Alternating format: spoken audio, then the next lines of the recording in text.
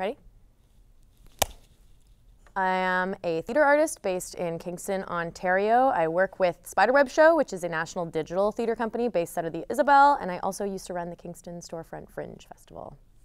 As a 25-year-old woman in today's society, I often faced being young down. I think about this all the time. I'm often called cute. I'm often referred to as little and sweet, which are things that I feel are associated with my personality, but in a professional sense, it really ages me down, cuts opportunities from me. I think it's a way of patronizing young adult women that we do even into adulthood, past our childhood, something I've experienced since I was really little. And I really think that, being assumed to be young and cute and sweet and girly takes away some of my agency and control over my own body. It doesn't matter if you see that as a young body or an older body. I think it's just a way that we categorize women to make them behave in the certain ways that we want them to. So in my professional life, people have considered me girly often. I don't know if other people can speak to this as well, but in the professional setting, in an office room, I'm often, I come in with like a backpack. Someone once told me that I should get rid of my backpack when I decided that I wanted to work as a professional woman. Instead, I should get one of those like fancy leather bags, which is totally not my vibe because I walk very quickly and I want a backpack.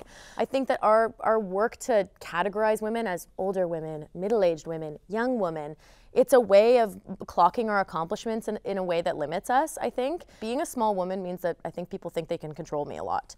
So I think that the perception immediately of me being cute, small, reduces me, younger, more fragile, more vulnerable, needs your help, needs things from you in a way that, it doesn't get beyond like my own capabilities, my own intellect, my own network. It's kind of just immediately reduced as being cute and young, which is not helpful. I think the way that I have to choose to fight against this is do the extra work that women have to do all the time to prove themselves. For example, I've worked in organizations where I feel, I do a certain amount of work and then a male colleague does the same amount of work and it's like, oh my God, the earth has shaken, what a great achievement. So I think that for me, the way that I fight about it is continually like double proving myself to make my case.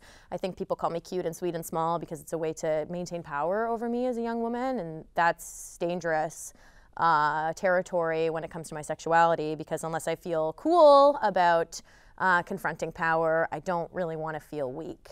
When I was little, because I was a really small kid, I was often being like picked up and cuddled and held really tightly, and that's sweet, like I love affection, but when I think about the difference between being a girl and being a woman allows you to have control over when that feels appealing to you or not. Sometimes I find that partners can strip some of my power by referring to me as cute. Like there's a big difference in bed if someone talks about you and they're like, you're so cute versus you're so sexy. Like however you want to use words to describe yourself, it's your prerogative, but it's really about power. And when you tell me I'm cute, I feel like I am weak, and that's not sexy for me.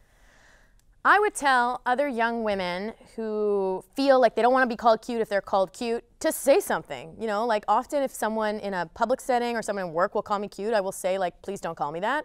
And I know that takes a lot of courage and vulnerability and bravery, and that's really hard, but nobody's going to learn until we start pointing it out. The other thing I would tell young people is don't feel like you don't have to be cute. Don't feel like you have to change your persona, ditch your backpack, start wearing blazers and heels because you want to not be called cute anymore. You can still dress and behave how you want to. You can just start alluding to other people how they should be treating you. You're like the maker of your own destiny, Like if you say you want to be called something, you might have to say it 50 or 100 times, but eventually people will listen, and you don't have to ditch who you are. You don't have to change who you are to do that, I think.